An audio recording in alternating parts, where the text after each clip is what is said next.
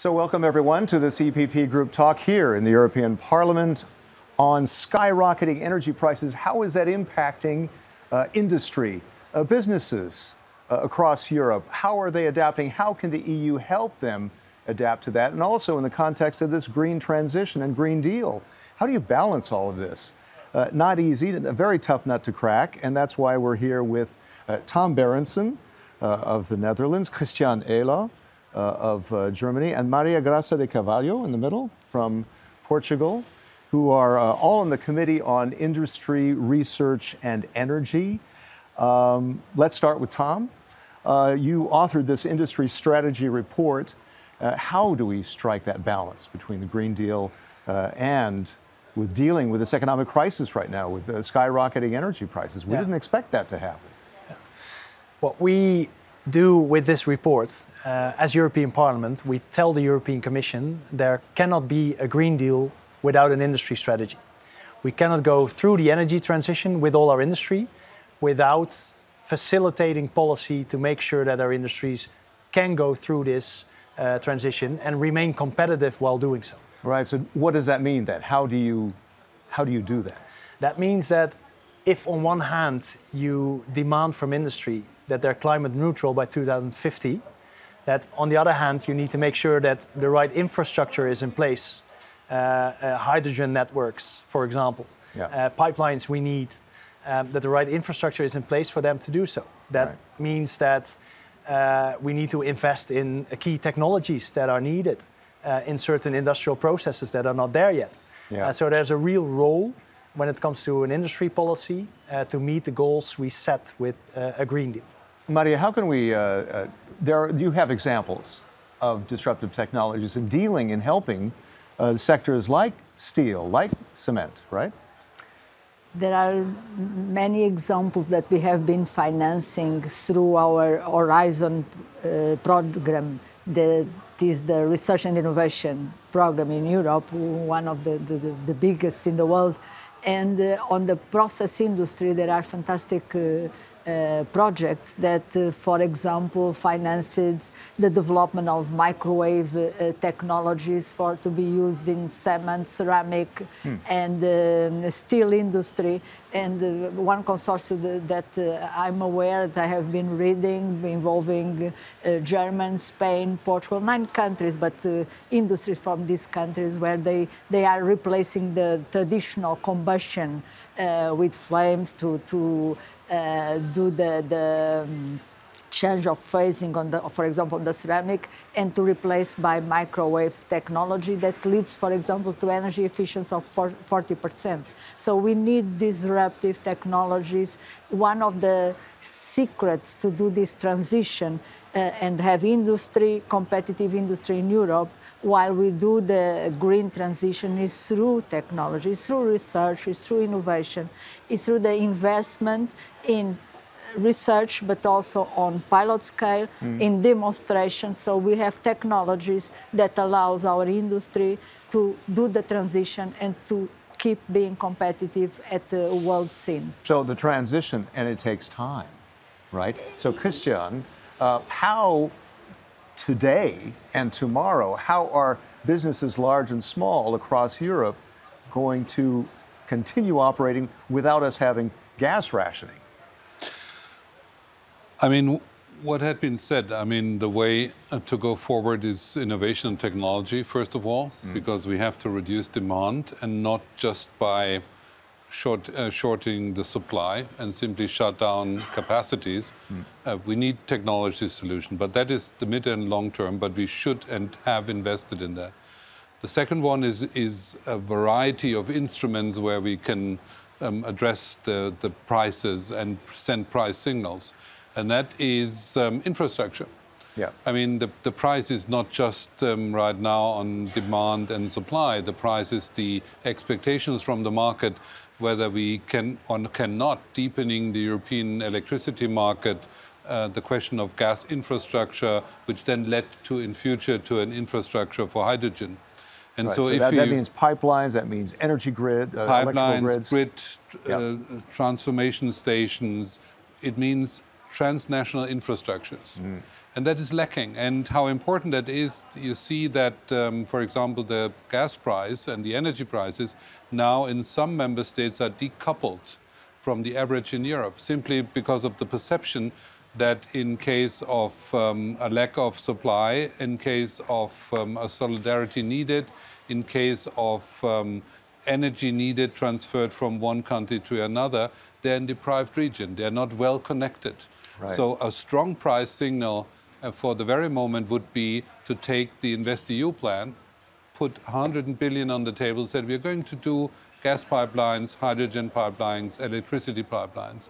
And the market perception would be the connections get better, the supply is flowing, solidarity mechanisms are working, and you would see an immediate effect, a signal to the markets that we can do better. So right now it is yet again on Europe and deepening the European energy market. And how optimistic are you that we can break this dependence on Russian gas? And we're kind of forced to right now, right? I mean, let's be honest, I mean, our boat is hanging out of the window. So in a way, what had been taken long, for example, a discussion whether we have a pipeline or electricity connections between the Iberian Peninsula and France, that's been always hampered because French national interest said, no, we don't like that. Now we all know if we want to land on LNG gas, where we have the capacities in the south, and we need it in Central Europe and in Eastern Europe, there is a European interest and no longer this kind of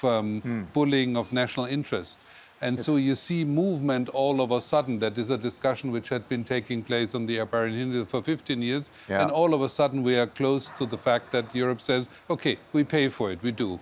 Yeah, and because we've been talking for years about energy union, right? When? Well, now we're forced to by these circumstances that exist now. And that is part of this idea of strategic dependency, interdependency, isn't it, Tom?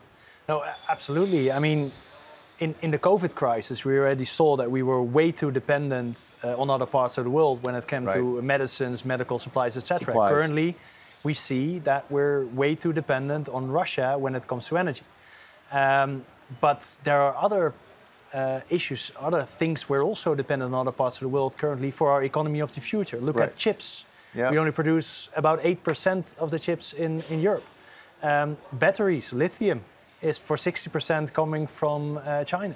Those kind of dependencies we need to tackle as well. And we are, through the EU, there are these programs, right, EU funded to make more chips, to make more batteries.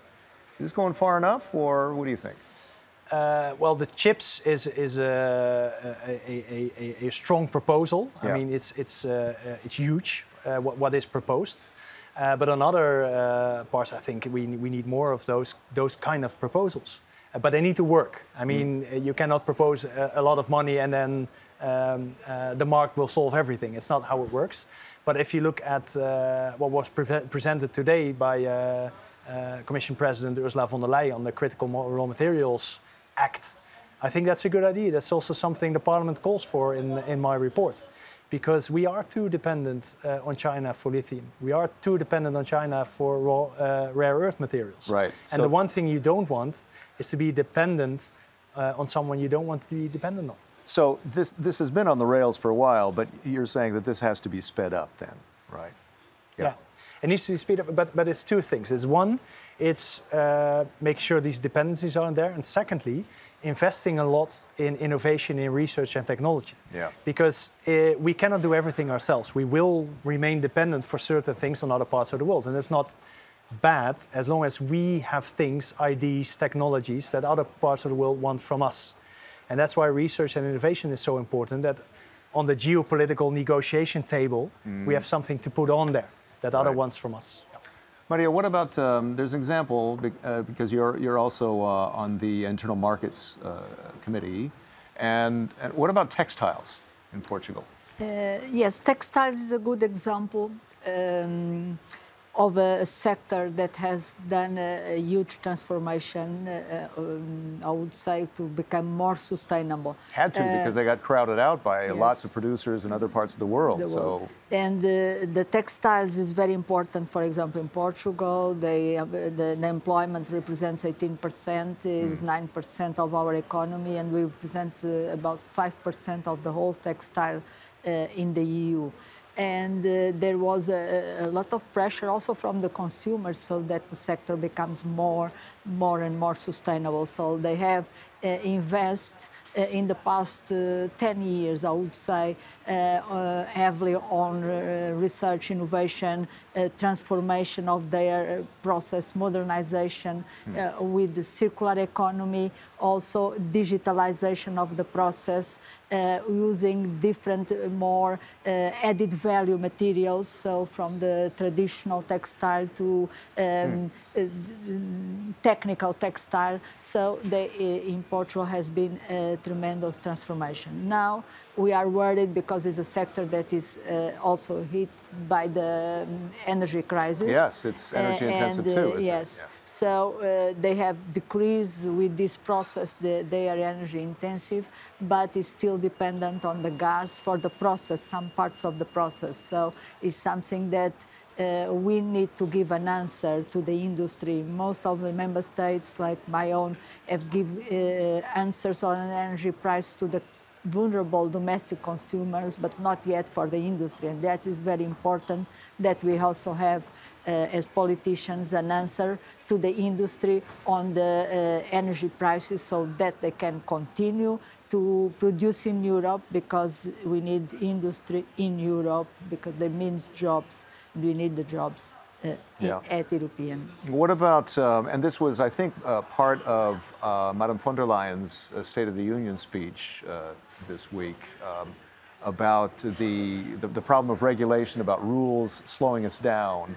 And Christian, you've talked about a regulatory moratorium on some industries. Can you talk a little bit about that and your reaction to what Madame von der Leyen said? I mean, let's be honest. I mean, what's the job? For the next generation, we have to deliver on 2030, on the CO2 reduction, on the climate change. The Fit for 55. And that is not going to happen through an energy crisis we are facing. We can't tell our children we had an energy crisis and so we skipped somehow climate change. Yeah. It doesn't work. Can't do that. But what we need is now, we need to stop additional burden for the industry. And that derives directly from the industry strategy Tom had been developing. Look to sectors, not just the overall discussion, to sectors. You go to the chemical industry, you ask them to take carbon out of combustion, means 10 times more electricity needed. Big supply questions in terms of where the hydrogen is coming from. They say, fine, we do. And now the Commission pops up with a regulation saying, oh, we want to regulate 21,000 chemical products. Mm-hmm. I mean, you can hit them once. Yeah. With the second hit, you kill them. Yeah. And I think we should be realistic enough to say we can't simply what others are saying from the left and from the right, now we ignore climate change. No. But what we can do is that we have a moratorium, we think for a time, for 2 or 3 years, saying no much more burden on the industry. They have to cope with the present situation. That is enough. We need innovation, but we don't need more regulation. And this is definitely not the end of the world when the Commission is stopping or slowing down producing regulation.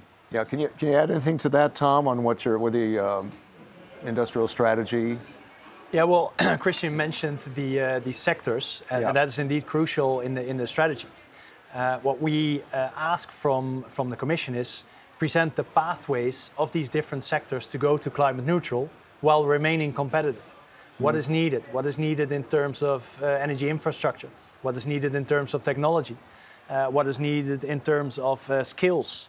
And bring that picture to the Parliament so that we can discuss annually, okay, where are we on that path to climate neutral? Yeah.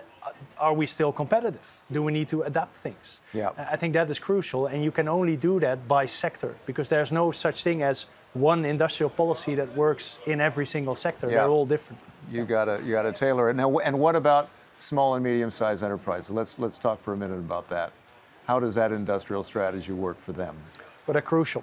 Yeah. I mean, they're crucial because the European Commission rightly mentioned ecosystems. I mean, it's not 2 or 3 big companies in a sector. It's a couple of big companies and then a whole supply chain of all kind of small and medium-sized enterprises that are crucial in this supply chain to deliver in the end what we need in our society. So they're crucial. And it's partly the regulatory burden that we need to address for small and medium-sized companies, especially in these times.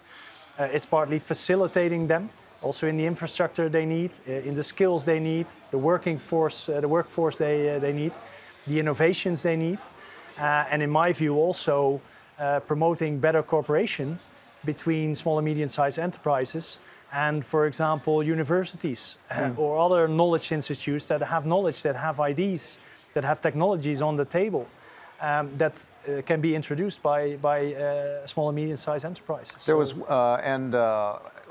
what about this windfall profits tax that people are talking about? How could that address this transition and perhaps make it easier for SMEs? Maria, do you have any ideas on that?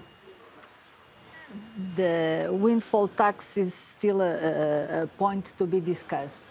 Personally, I'm not enthusiastic about the idea because it means that we are increasing taxes on our enterprises that need to be competitive, that need to invest in infrastructures, in research and innovation, in skills. So there is a lot of investment that is required for our industry and our companies to be competitive, and we need to preserve that because the industry is going through a lot of strengths from the international competition, the need to digitalize, the need to do a reconversion on an energy term. So before we go to the easiest solution, that is more taxes, we need to look for other options. Okay. And anyway, any solution should be articulated and seen at European level and not member state by member state. Okay, Christiane, any thoughts on that? I mean, the idea of that is to shift the money that is made, these huge amounts of money that are made by energy companies to other parts of the economy and people. Sure, but that might be not a solution for now. I mean, just imagine, I mean, you go to your local tax authorities, and now if you look to the electricity market, for example, there you can see the trades, and you can judge what would be windfall profits, or you do have some kind of judgment. What do you do with the thousands, if not millions, of contracts companies individually doing over the counter? So I don't expect that is a short-term solution. I mean, we have to make sure that there is no market distortion by profits which are disproportional. That's yes, and there should be a certain very problematic topic, a certain fairness in all. But to expect that we are going to start to allocate that in December, and then we're going to spend that in March, that's not very likely. So I mean, it might be an additional means to, if you really would see market distortions caused by over-proportional profits, yes. But is that bringing the price down? For the moment, no. And does that give that the bazooka, so to say, in January to help a glass production company or whatsoever? No, that's not going to happen. That takes longer. I see that as a part of the portfolio of instruments, but that not as the golden solution, which is creating the 127 billion euro the Commission had been referring to. I mean, taxation is complicated. It's national member states issue, and you're going to see the first results, from my point of view, perhaps in the course of the next years, but that won't be an answer to the high prices in the winter. Can I get just a quick lightning round from all of you? I think we're reaching out and speaking out to businesses large and small that are worried. They are seriously worried about how they're going to fare through this winter. And how can we reassure them that we're doing what we can to make it easier for them to lighten the load? Maria? We are analyzing all the options. There are options that for sure are very important, like the energy saving. We really need to save more electricity, like we have been saving gas, and we have already very good results. We have to continue the diversification of the sources of gas, and still there is a lot that can be done on that. To build the remaining infrastructures, that takes some more time. And in a crisis, we can intervene in the market if this intervention in the market is well designed, is well thought about the consequence, is temporary and can be reverted. So are conditions that it's important in intervening in a market. And, But we will find a solution with the European institutions that we can in certain way lower the increase of the prices of electricity, and at the same time keeping the competitiveness of our industry. That is very, very important.